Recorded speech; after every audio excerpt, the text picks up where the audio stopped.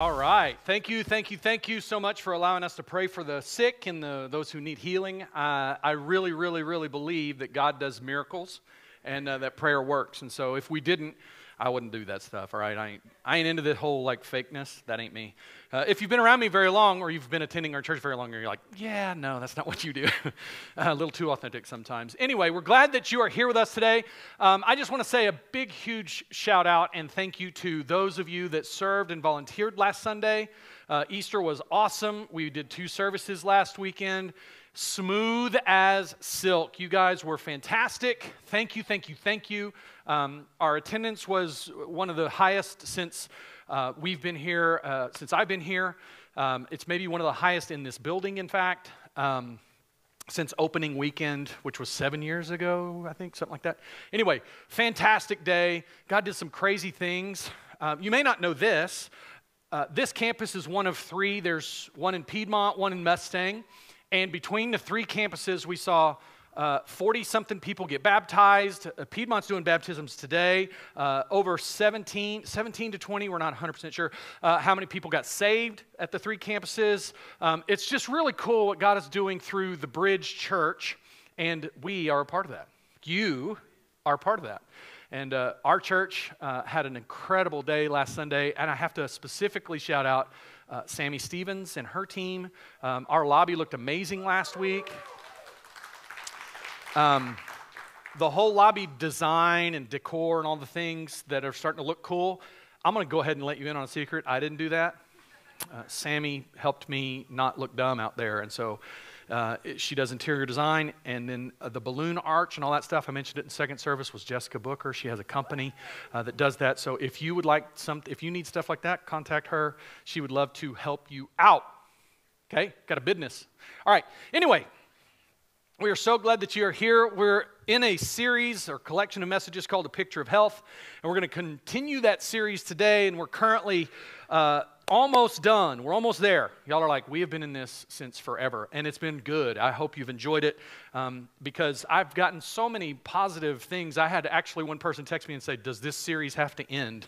Because they've just gotten so much out of it, and you're like, man, I haven't heard all of it. YouTube. Go to YouTube. Check it out. And you're like, I was looking for you on Facebook the other day. That's a sad story of our Facebook got deleted, so we're working to recover and restore our Facebook. So if any of you work for them, let us know. We need some help. Okay, but we're still available on Subsplash through our app and Facebook. Or I'm sorry, YouTube, not Facebook. Facebook, adios muchacho. Okay.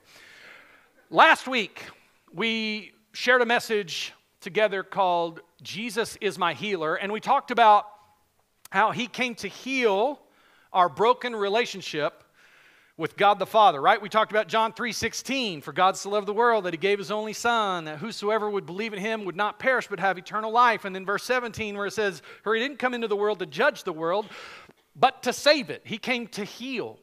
And we talked about it, how Jesus came to restore our relationship to God. He came to heal that broken relationship. And today, we're going to kind of continue on, and I used this analogy last week, and though it was clumsy, it worked, I guess, where I talked about how when I was in college, I had a knee injury that required ACL surgery, reconstructive surgery on my right knee.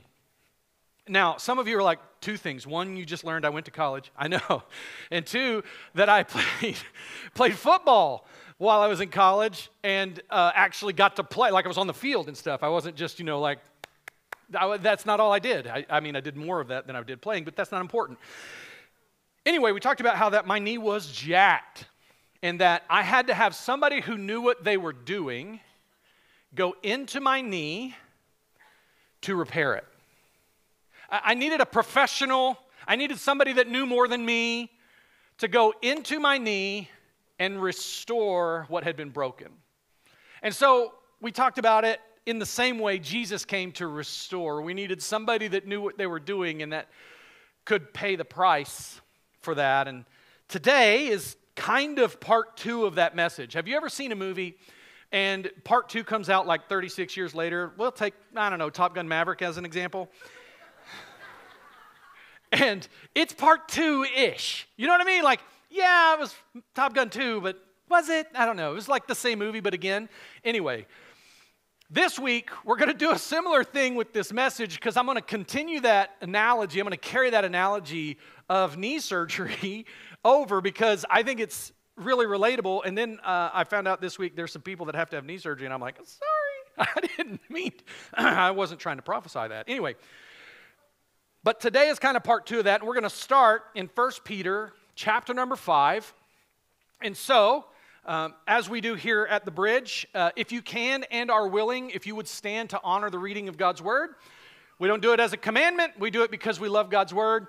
And if you're unable or unwilling, perfectly acceptable, all right? We're going to read in 1 Peter chapter number 5, verse 10.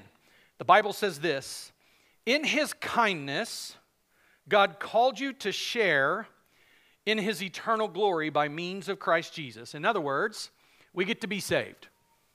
Because God is kind. Isn't that good news? That's so good. So after you have suffered a little while, a lot of people want to preach this verse on that part. We're all going to suffer. Yeah, we got that part. Let's get to the next part. "He will restore, support, and strengthen you, and He will place you on a firm foundation." This morning, I want to share a message with you entitled Healthy Healing. Healthy healing. Let's pray. Lord, thank you so much that you are a healer. We pray that you would be so today. In Jesus' name we pray. Amen. Amen. Amen. You can be seated. Thank you for standing. There's an interesting thing that's true about healing. And that is this. We can impact it. Like how well something heals, we can sort of have influence in that place. Like we can make it better or worse. You're like, how's that true? Let me show you. You tell your kids when they get a bump or a bruise or a scrape especially, if they bleed, what do you tell them? Don't pick at it. Why? Because you want it to heal. They're picking the scab off. Some of us know that person that picked those scabs off and did gross stuff with them. I don't want to be more descriptive because some of y'all just be like, right? But we always, like, who else was a scab picker besides me? Anybody? Okay, I always, like, the scabs didn't survive very long at all. I peeled them off. I enjoyed the pain of it. It was weird. I was like, oh, yeah, okay, bleed again. And then if you're a dude, you squeeze it to make it bleed. Why do we do that? I have no idea. Anyway, all the girls are like, gross, that's disgusting. All the guys are like, yeah, it's what we do. But we can impact how well a thing heals. We can put medicine on it, right? Especially like a little cut or a scrape or a boo-boo. Like if you've got little kids, you can impact how well your kids heal because you just kiss a boo-boo and it makes it better, right? Mom, will you kiss my boo-boo? Right? Is that what you do? And they're like, oh yeah, fine, and they're magically better. I had this is a true story. Had a teacher one time, she would always have this one kid that came in, he would come in all the time, hurt, sick, whatever. But really what he wanted was aspirin. And she would give him a Skittle. And he would eat the Skittle and think, okay, yeah, I'm better. And it was like, what? You just sugar high. Okay, whatever. But all of us experience healing at some level, right? We all have the deal. Like when I had my knee surgery, I impacted how my knee healed. I could have made it way worse. I could have tried to do something too soon. I could have waited too long. I could have not done the things that were required for it to heal healthy. There's a scar on my knee, and we're going to talk about some of that stuff, but I could have made my knee situation way worse if I tried to do something it wasn't ready to do yet. Many of us face similar challenges in our lives. Many of us try to do something too soon or too much or put too much stress on a situation when it's just been fixed. And we force it into this place of it's got to do this, but anything you force, you will have to fix. And so we just read that Jesus makes it possible for healing to happen in a healthy way.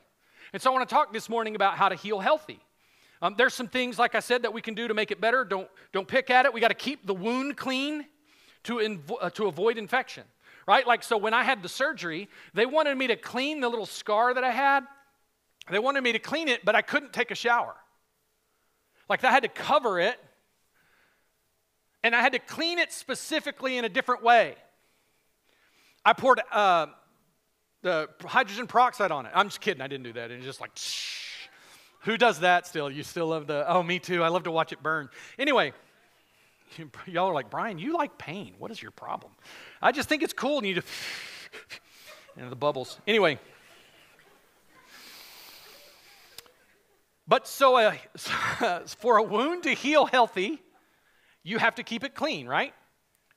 We have to do things like that. We don't pick at it. We don't want it to get infected. And as we just read, Jesus allows us to heal in a healthy way. And the first thing that he does is he restores us. Now, we talked a little bit about restoration last week, and that's where we're going to pick up today. Last week, we talked about he restores us to relationship with him. Like, that relationship from us to God was broken because of sin. We talked about this last week. And because of Jesus' sacrifice on the cross, he restored us back to relationship with the Father, that we can be known as sons and daughters, that we can be part of the family. In fact, Psalm 51, David writes it this way in chapter 51, verse 10. It says, "Create in me a clean heart, O God, and renew a loyal or right spirit within me. Don't banish me from your presence, and don't take your Holy Spirit from me." Then catch verse 12. "Restore to me the joy of salvation, and make me willing to obey you." One of the things that God restores us is he restores us with joy in him. Did you know you can have joy in your salvation? Here's what's crazy. Some Christians are like, "Oh, I'm a Christian, I can't do that." What?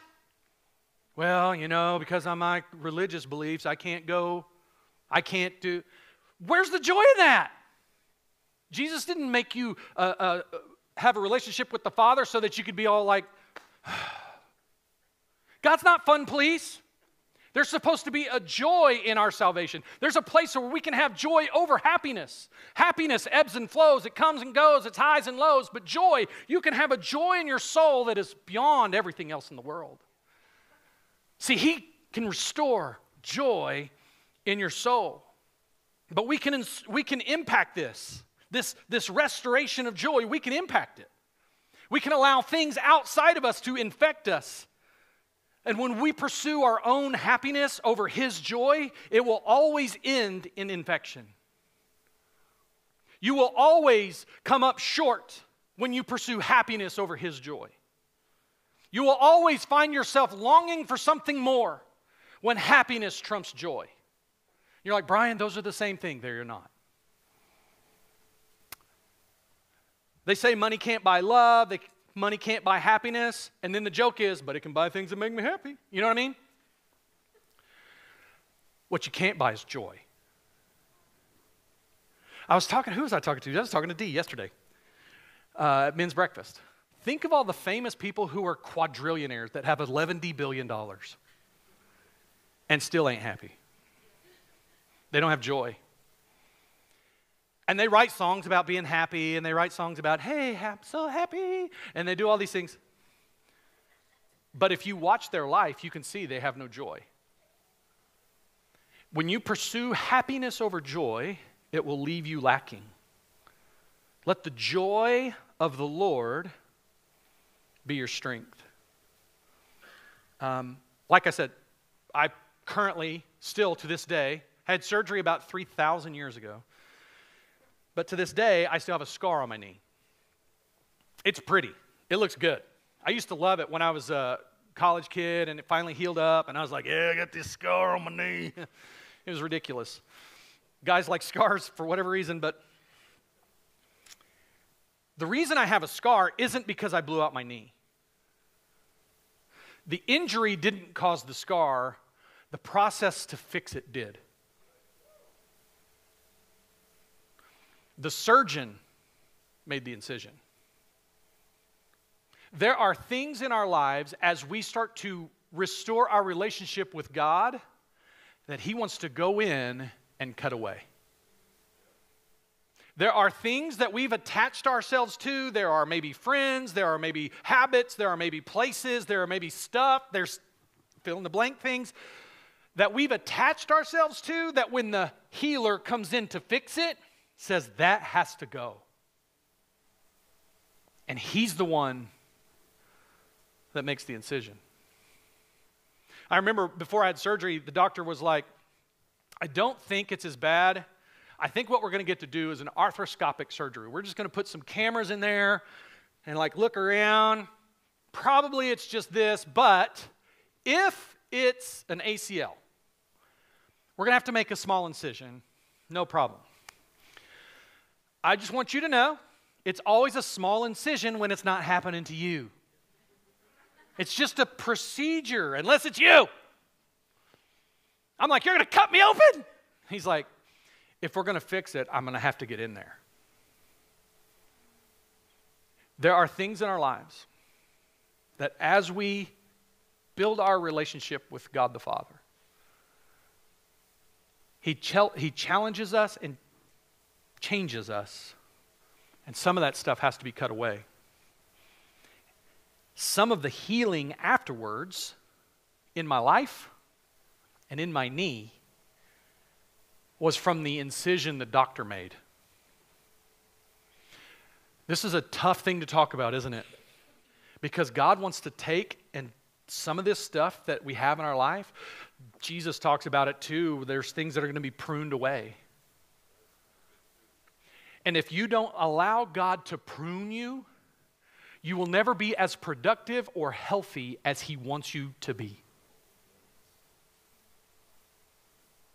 And you're going to carry bad things that you were never designed to carry. And you're going to have this wound in your soul that will never heal, because for it to be healed, the surgeon has to go in and fix it. He has to create another opening. He has to create a space. See, for our relationship to grow healthy, there often has to be some things that God cuts away. And when we keep it clean, when we keep that area where He's invasive, right? Where He's gone in and fixed it, when we keep that clean, the wound heals. But if we allow the thing that was broken on the inside to stay broken, the wound will eventually kill you. You don't die from scars. You die from open wounds. And so when somebody goes in, the Lord goes in and fixes, in my case, this knee, or in our case, spiritually, the Lord goes into our heart. He will heal it up. He will sew it back shut in a way, but it's our job to allow the healing to happen. Just like I said at the beginning, we can impact that. Because we allow infection to get in. We allow other things to happen inside of us. And one of the greatest areas where infection comes in is in the area of unforgiveness. Maybe we don't forgive the people that hurt us. That person, that pastor, that church, that dad, that mom, that family member, that best friend. We don't allow the people or person or things that hurt us. We hold that grudge against them. And we allow unforgiveness, that ex-spouse, to live inside of us and cause a toxic reaction in our healing process. Maybe it's not your ex-spouse yet.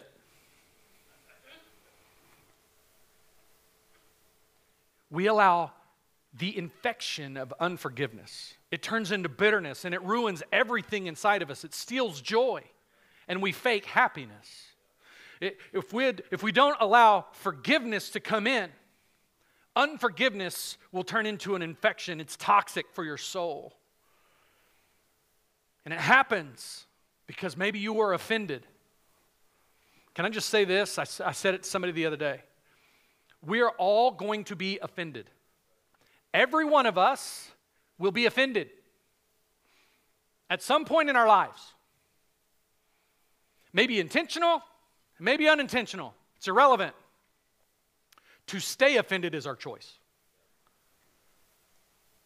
To continue on being offended. I'm not saying what they did was right. I'm not even saying what they did was excusable. I'm not saying it's okay. That's not what we're saying. What we're saying is, I choose to stay offended. But we're not talking about forgiveness today. Okay. Just don't forget that we are forgiven much, so we must forgive much. If you carry unforgiveness and offense in your soul, it will keep you from healing healthy. Jesus didn't come to restore our relationship to the Father through forgiveness so that we could stay toxic with unforgiveness. He wants to restore you. The second thing that he said in 1 Peter chapter number 5, verse 10 is that he supports us. He supports us. When I had my surgery, my knee was repaired, but it hadn't healed fully. I mentioned last week they had me on my feet like the next day. All right? Well, here's what they didn't do. All right, take off running. Go. That's not what they did. In fact, while I was on my feet, holding on to this dumb, IV thing that I'm pretty sure at the time I could have just gone and broken it in half, so I was nervous. But on this side was a physical therapist. They had the belt around me, so if I fell, they could just... I felt like the kid on a leash running through the mall. Weird. And they were like, okay, take a step. And I was like, left. And then I was like... because I didn't want to bend my knee.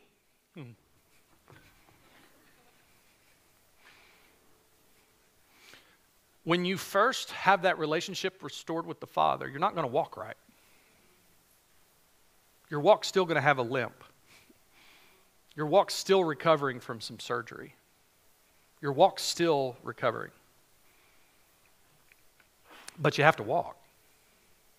But here's what's cool. He will support you. Check this out. Romans 8:26 through 28. The Holy Spirit helps us in our weakness.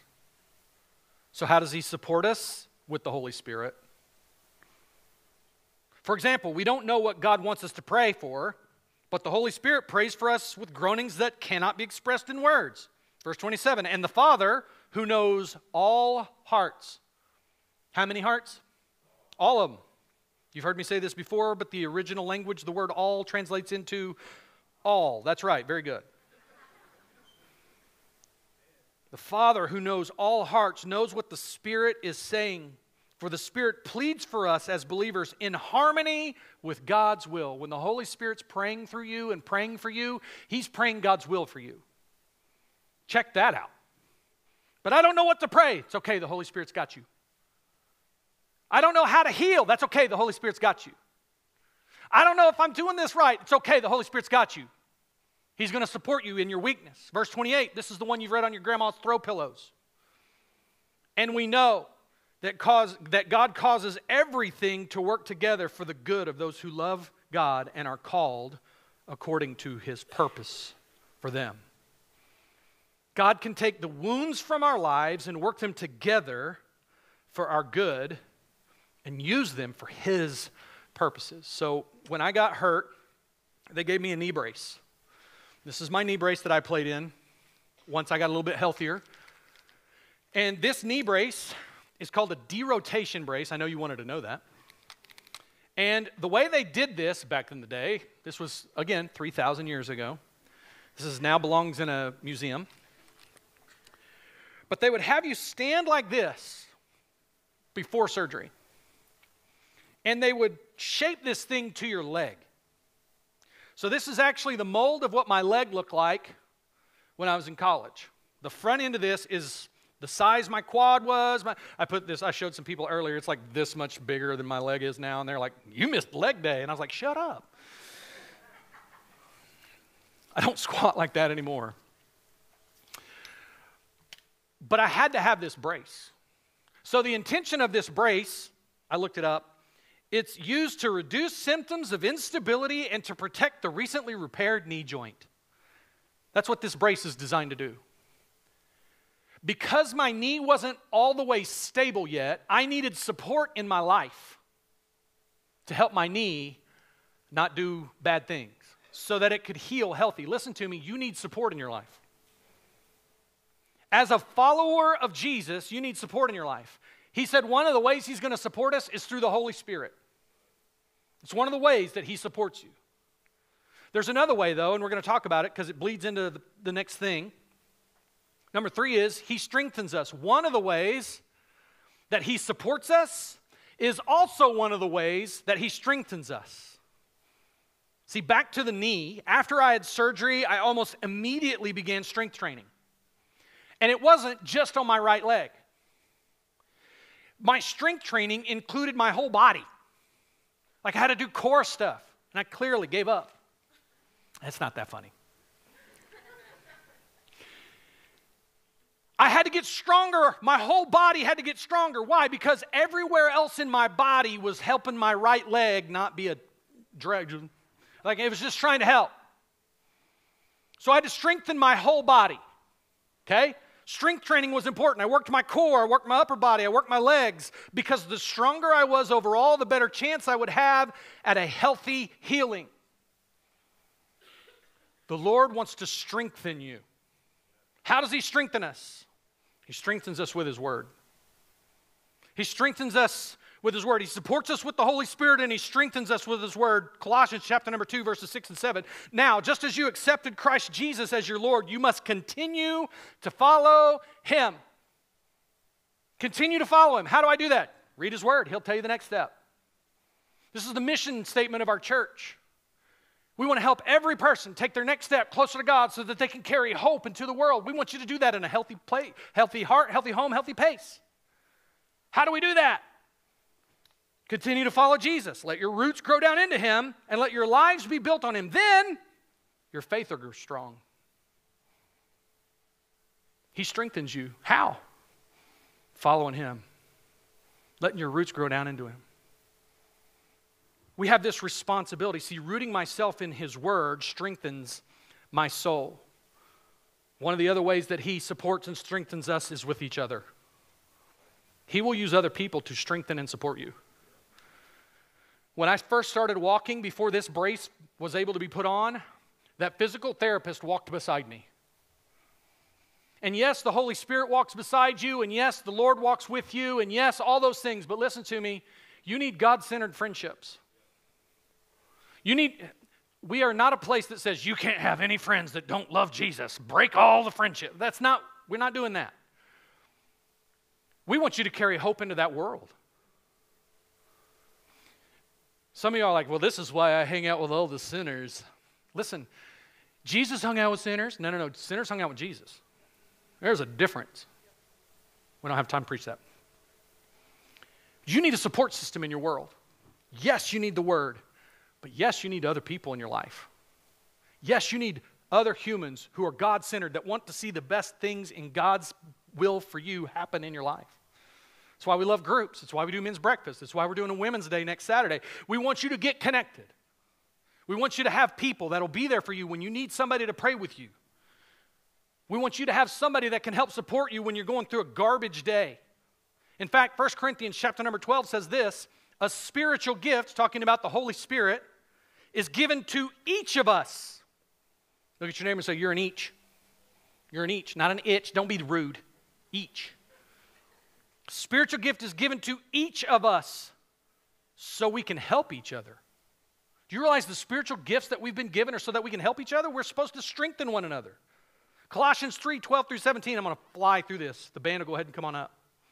Since God chose you to be the holy people he loves, you must clothe yourselves with tender-hearted mercy, kindness, humility, gentleness, and patience. If somebody like that shows up when you're bitter, they can help you get okay. If somebody shows up in your world who's having a healthy week and you're having a horrible week, someone like that in your life can be an encouragement to you. Someone like that in your life can help you. Someone like that in your life can pick you up when you're falling down. When your soul is wounded, they can bring restoration through the power of friendliness and kindness and patience. Verse 13, make allowance for each other's faults. Forgive each other. Forgive anyone who offends you. Remember, the Lord forgave you, so you must forgive others. We talked about that a second ago. Y'all thought I was just making that up. It's actually in the Bible. Look at there. Verse 14, above all, Clothe yourselves with love, which binds us all together in perfect harmony. And let the peace that comes from Christ rule your heart. Peace will bring health. For as members of one body, you're called to live in peace and always be thankful.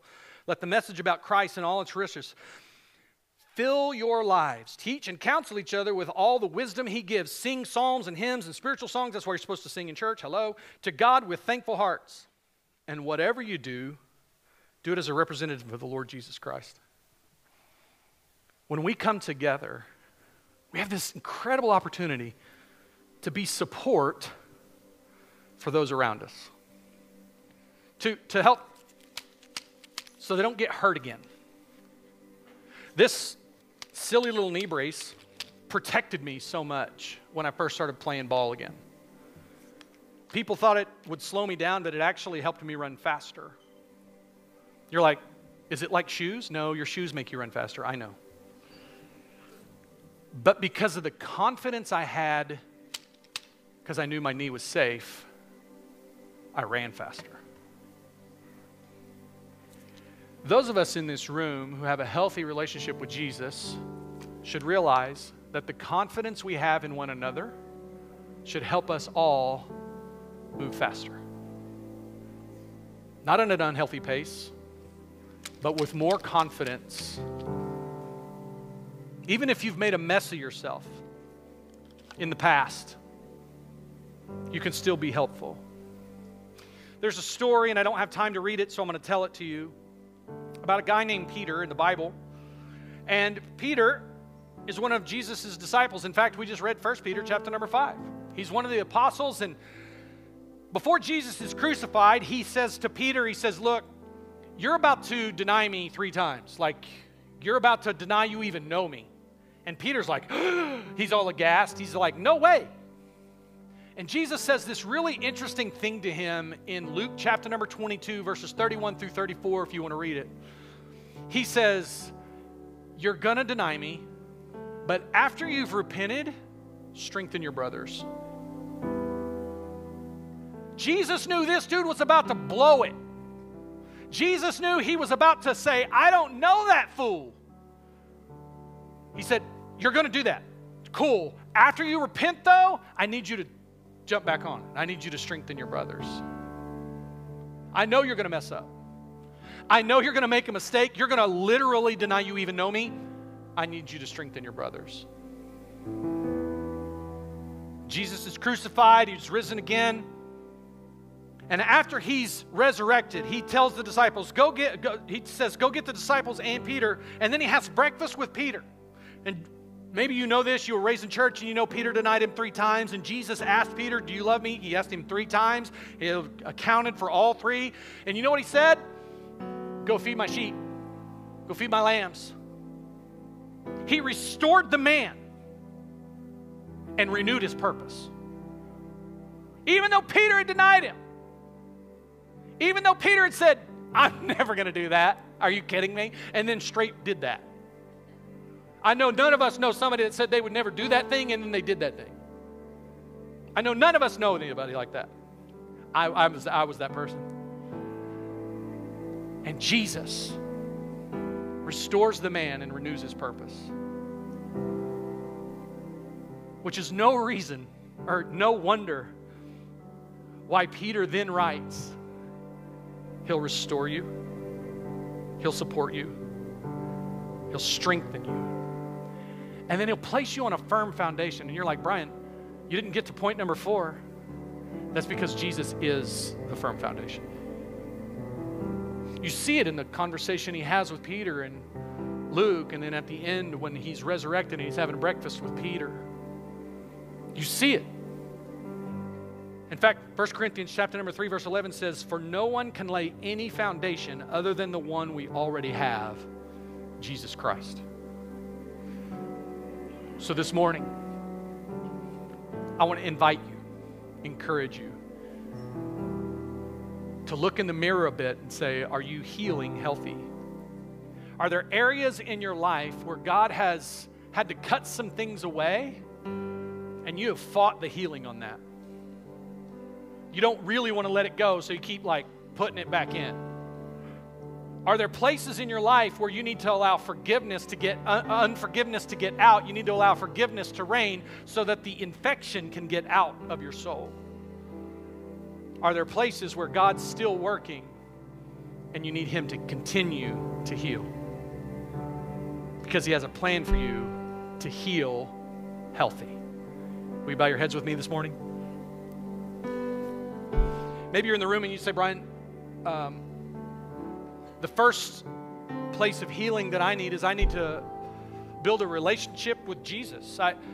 Maybe you've been saved before and you've just kind of drifted away, or maybe you've never even accepted Christ as your Savior and you would like, you know what, you're like, I need to do that. Like step one is get restored back to the Father in relationship. And you would say, Brian, that's me. I need to do that. Can I just see your hand right where you are? I'm not going to ask you to come forward or anything. Yeah, anybody else? You can put your hand down. Yeah, anybody else? Awesome. Maybe you would say, Brian, there's a place where I need healing. Maybe you've got a relationship with Father, but man, there's a place you need to be restored in your healing. And not just the physical kind that we prayed for earlier, but in a different way. You know what I mean? Like, you need to do that. Can I just see your hand? Yeah. Okay, hands down. Third thing is this, and you're like, 3? Wow, Brian. I know. There are many of us that are healed. We're living as healthy as we can. It's not like we're perfect, but man, we're in a good place. And God is starting to call you into these purposes, and you're disqualifying yourself because of a past, because of something somebody said. You have not started operating because you're clear to play ball. And the Lord's saying it's time for you to start being an encouragement to others. And you know He's challenging you forward today into next steps. Can I just see your hand, whoever you are? Okay, yeah. I'm going to invite everybody to stand with us this morning. If our prayer team would go ahead and come forward. Kelly's going to lead us in a chorus. Glennie and Amy and Kim and Pastor Cody are going to be down here. If you raise your hand for any of those reasons, whether it's to say, I'd like to accept Jesus as my Lord and Savior, we want to pray with you. Or maybe there's just an area you need us to pray with you about so you can have healing in that space. We want to pray with you there too. So I want to invite you, if you'd like to receive prayer this morning, step out from where you are, go ahead and come on forward, and we would love to pray with you. Lord, we pray right now that you would do what only you can do. In Jesus' name we pray. Amen. Go ahead and step on out, and we would love to pray with you.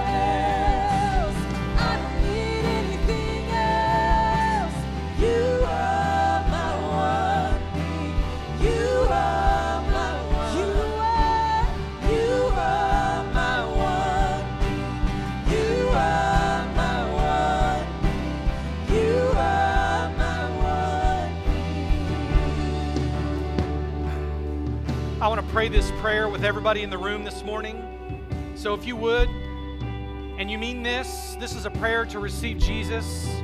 And so if you would, just everybody in the room, just repeat a prayer similar to this. It doesn't have to be exactly the same words as me, but just say something along this line. Say, "Dear Jesus, thank you for the sacrifice you made on the cross. I ask you now to forgive me of my sins. I know I've blown it. I know I need you. And I ask you to come into my heart. Lord, I believe you are who you said you are. And I believe you're the only answer for my salvation. Come into my life. Help me to live for you. Help me to heal the right way. And help me to have a restored relationship with the Father. Thank you, Jesus, for all you've done. In Jesus' name we pray. Amen. Amen. If you prayed that prayer this morning from your heart, the Bible says that you're saved. And the Bible goes on to say that you are a new creation. The old is gone and the new has come. And you're like, yay! Here's the thing. After that surgery, there's still some recovery time that it takes. You're still going to have to recover. I want to encourage you. If you need to get in a group, get in a group. If you need to talk to myself or Pastor Cody, we would love to walk with you because God loves you so stinking much. He's so very, very proud of you. Let's pray. Lord, thank you so much for today. God, I pray that you would do amazing things in our hearts this week. Keep us safe. In your name we pray. Amen. Amen. Hey, if today is the first time you've been with us, let me just say a huge thank you for joining us today. I want to invite you to stop by Starting Point. It looks like it is Taylor and Sarah. Is that who we got? And Precious is running away. Cool. Go see them. Go see them. Today's the first time. There's a communication card right in front of you. Take that with you over there. Just follow up with you this week. Also, if it's your weekend to tithe or give offerings, we'd love for you to do that as well. The way we do that here is either through the app or in the offering boxes attached to the back wall. And then Saturday at 4, girls' movie night right here at the campus. Make yourself available for that. God bless you. Have a great week, and we will see you next Sunday. Be safe. God bless.